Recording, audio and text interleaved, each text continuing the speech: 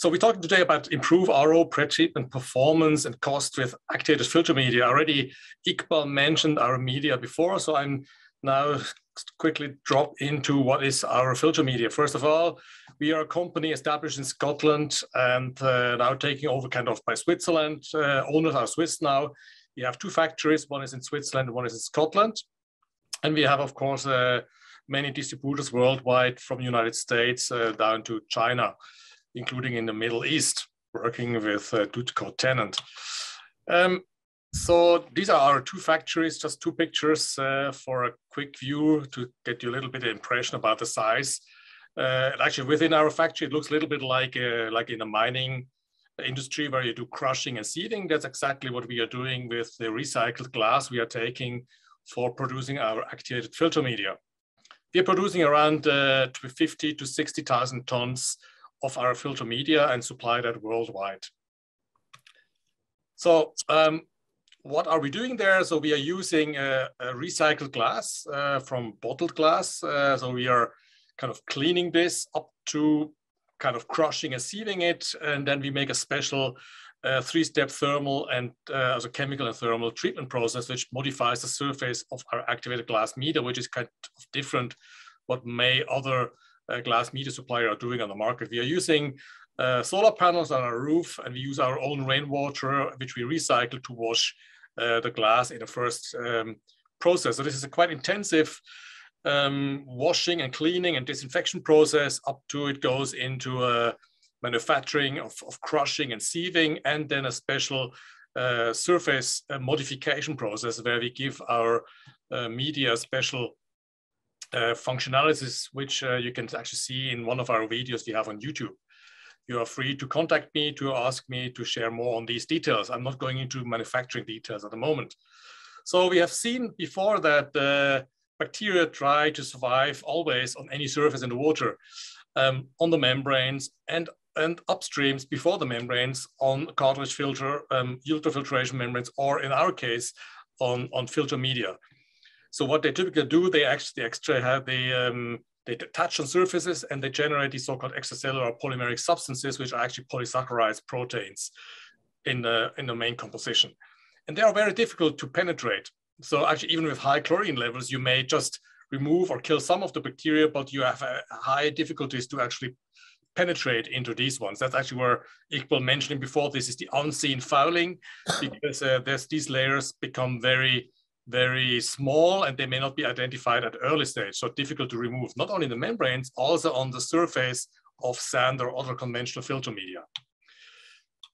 So this bacteria may grow already in the filter media. That's actually one of the biggest growth potential upstream of the RO membranes, where actually today, if you use filter media or media filtration, where bacteria may grow. So as you can see here, 1 cubic meter of sand has a surface area of 3,000 square meters. So what happens then in these conventional filter media is you have bacteria, they foul, then the media, then they start to grow, they're building clumps, then these actually leads to channeling. These channelings can happen from time to time. They may occur and they may just disappear, but they happen very frequently if you have sand filters or sand and anthracite filters. So as a consequence of this, you have actually downstreams, you could have actually more bacteria downstreams. You need to do more chlorination, shock chlorination, trying to overcome or to control your biofouling in the system. Of course, this makes the system no longer reliable. And that's actually one of the drawbacks of the media filtration. Even if sand filters are still most widely used today, even if in new desalination plants or without desalination plants, also in pre-treatment before other technologies or processes, media filtration is very often used. But with the drawbacks of having this biological growth problem, leading to an inconsistent or not reliable filtration. So how do we overcome that with our activated filter media? So what we do is we, in our three-step chemical and thermal process, where we actually fuse the functionality onto the surface of the glass. It's not just a chemical coating; it's actually a modification, a mechanical modification of the surface, where we bring the metals of colored glass. So we are only taking the green and the brown glass. We are taking the white glass in a sophisticated separation process, taking that out. because we only want to have the green and brown glass because they contain metals, heavy metals, chromium, iron mainly, and then also other metals. We bring them to the surface, we increase the surface area. So together with the oxygen in the water, we generate short-living free hydroxy radicals on the surface area. By doing so, we then generate a catalytic reaction, which then protects the surface of our activated filter media to allow bacteria to grow. So with this one, we have a perfect filtration, but we never have a biological growth, and there is no increase in biological growth. The consequences are immediately recognized, and I come back to them later on. So this prevents from biofouling on the AFM, and of course also on any downstream systems, and also the chlorination demand may dramatically reduce. So these short-living hydroxy radicals, they're also only on the surface area. Don't think about they are leaving the filter and then they may be available to disinfect the water. They are not disinfecting the water, just protect the surface of the activated filter media from biological growth. So here are some pictures. We have new sand. After a couple of days, of course, you have bacterial colonization. If you take new AFM, even after 5 years, there is no biofouling on our filter media. So what does it mean? For example, this is a picture of a plant in Spain where we used it in tertiary treatment. You can see here there is the frequency of pressure increase and then backwash, the pressure drops down. So the DP is going up and down, but you can see the levels are quite different on the height, on the pressure increase itself, and also on the distance. Sometimes even when you get channeling, then you have actually no pressure increase. That means your water is actually not filtered anymore. So this is a typical kind of sand filtration problem, whereas on the same system, once we replace this one with AFM, we have a very consistent pressure increase, backwash, and a very consistent operation of the plant. It looks very similar like an ultrafiltration membrane system. So one of our medias, the newest one, which we have developed, is actually hydrophobic on the surface, which even further increases the particulate removal, but also you can remove microplastics and oils or hydrocarbons, which sometimes can be a critical issue in RO pretreatment. We are removing this in our process. Here you can see on top, we have the AFM standard, which is a negative charged AFM. On the bottom, there is the AFM NG, next generation, which is hydrophobic, where you can see the water is repelling from the surface of our media, which sounds, of course, a little bit strange.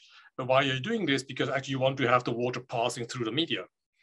But actually there is not a big problem with this, because even with the hydrophobicity, the surface can be easily wetted. But this, on the other side, provides from the hydrophobicity point of view for the removal of oil and microplastics. So we're also doing the process, we are increasing the surface area itself. What does it mean? Here, as an example, you can see in a vertical filter, 5 cubic meter or 177 cubic feet of media. The surface area with AFM is 320,000 square meter or 3.5 million square foot, whereas with the sand, you have about 10 times less, even more, less surface area. So with this higher surface area, we also have much better mechanical filtration properties to remove particles.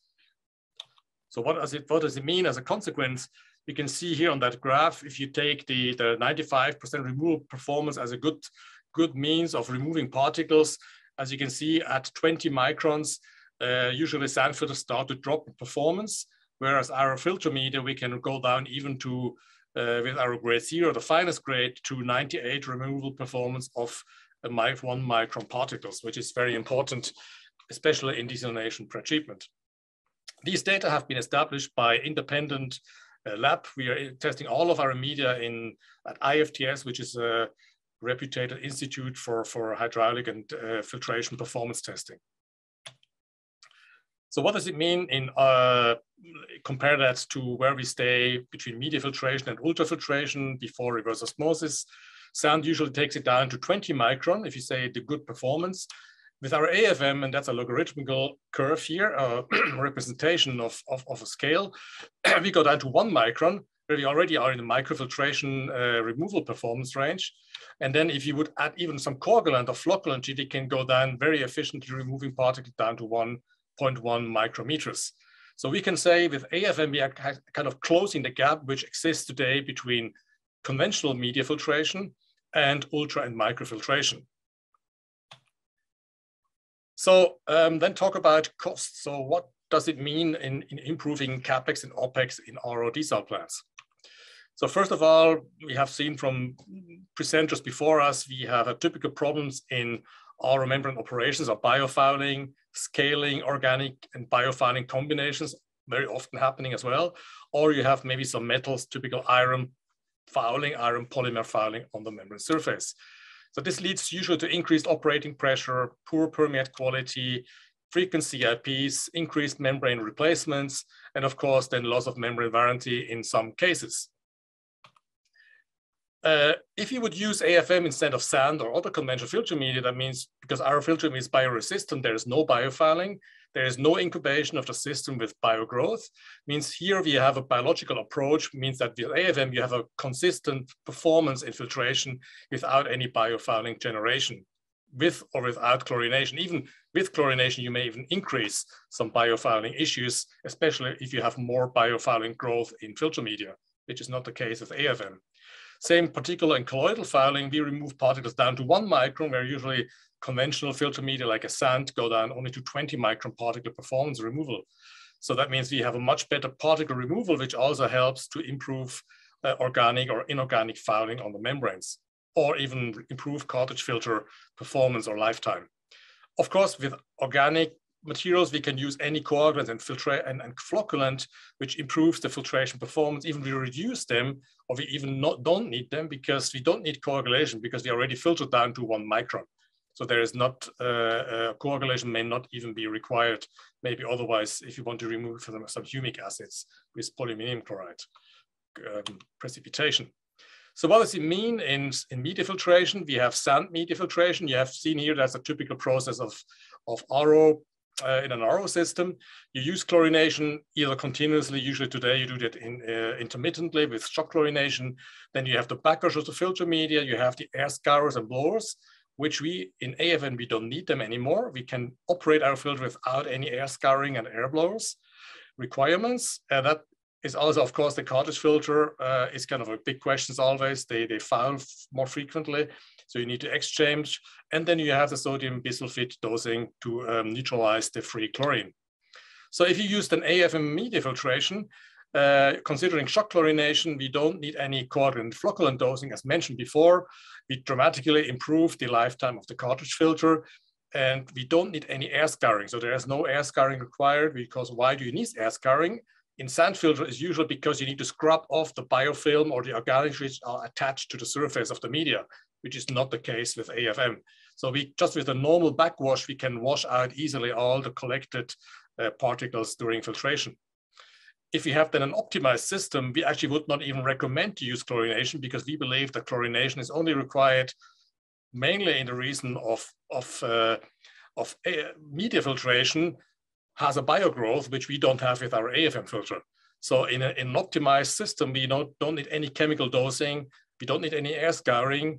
No sodium bisulfite dosing is required. That means we have a very improved system considering all of the cost reduction on top of all of these benefits AFM may provide. If you compare that to ultrafiltration versus media filtration, there is no disinfection of cleaning chemicals required, no CEBs. We believe that's a much more robust process. Okay, you can discuss it. You have seen before from Iqbal under variable or high TSS load rate or NTU, you have always a very consistent turbidity or consistent SDI. That's actually we provided by AFM as well. We have a longer lifetime. We guarantee at least 10 years. Our systems, they run already since 20 years. There is no limitation on coagulant and flocculants use. And then we believe there is a lower capex. This may be discussed, depends on the size of the plant and process. That may be equal, or we believe that can be actually quite lower because we can run at even higher filtration velocities than conventional sand. So here, a summary of the costs. So we need from the capex saving less filter tanks and less filter media because we can run at higher velocities. No biofilter, that means no filter media clogging, reduced of cartridge filter. So we have OpEx saving of cartridge filter changes, and we also have reduced energy consumption from CIPs of the RO system, or a higher actual RO plant availability also is kind of an OpEx saving. Reduced backwash time and velocity. As I mentioned to you before, no backwash is required. This reduces also the amount of water required for backwash. So we have a water recovery which is bigger than 95%. So very similar to UF membranes. There is no air scrubbing required. That means no capex for air blowers, energy savings because there is no air scrubbing required. And then particle removal performance, we have 1 micron. That means we don't need any chemical dosing. Usually we can directly filter the smallest particle with our AFM. So 20-year service life. So we said before 10 years we guarantee for our filter media. So that's actually my presentation. I hope I was still within the time. Thank you, Jochen. We have a question from Tom Homan-Free. So how do you remove oils and the hydrocarbons on a hydrophobic surface? Would you not have a lot of slippage of these components on a surface like this? No, actually, I mean, of course, we are talking about different questions here. So if we talk about RO pretreatment, we may have 0.5, 1 ppm of hydrocarbons. Maybe sometimes it's higher, but usually it's small amounts. These are easily removed by the hydrophobic surface, which is very large, as you have seen before, so we can really remove them quite efficiently. And they are also removed by the backwash. Of course, we promote a very high backwash velocity. We don't like small, low velocities. To have an efficient backwash to remove the particles and hydrocarbons from the surface, we usually recommend a backwash velocity of 40 to 50 meters per hour. So it needs to be really a good backwash, so fast and short is very important. This is something we pray always to our customers. Please consider a high backwash velocity. You have a good bed expansion and you really remove the particles, including hydrocarbons, very efficient from the surface of the AFM. Can UF be bypassed totally? So can this replace UF completely? Of course, yes. I mean, as I mentioned to you before, it can replace UF. It can replace UF from the process point of view. It's not a direct comparison of saying I can have any TSS load and then with UF I have a guaranteed, let's say, turbidity or SDI. Actually, not even SDI may be even guaranteed, but let's say particle amount removal may be always same, so you have a very consistent. And we also have the same with AFM.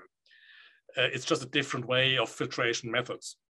It's difficult to answer that question, but yes, you can replace UF with AFM. Yeah, and I think we're seeing more and more shift from UF to other technologies. We had some failures, let's say in Algeria, one of the largest plants, and other places across the Gulf region. I cannot speak about other places in the world, but we're seeing also a shift from UF to other alternative technologies. So it's good to know that AFM can be one of them. Thank you, Jochen. Excellent presentation.